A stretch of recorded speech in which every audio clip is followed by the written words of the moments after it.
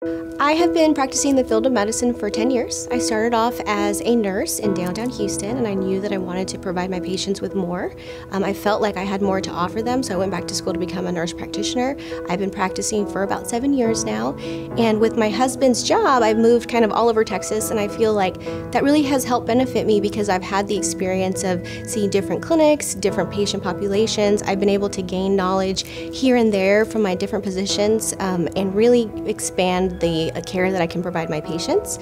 For me, it's very rewarding to treat patients with hormonal imbalances because it's something that I can see change in their life. I actually can see them come in with complaints of fatigue. They'll say, you know, I used to be able to start my day and take care of my kids and still go to the gym and still have energy to spend time with my spouse, and now that's just not me anymore. And with the hormone replacement therapy, or with even the different other options that we offer, I'm able to see them change. It's nice to see them come in the office and say, oh no, we did this weekend. You know, I was able to complete all my activities with my family. I still was able to have energy to go to the gym. My husband and my relationship is improving. So it's a very rewarding job for me, and it's a very rewarding type of therapy that I can offer patients.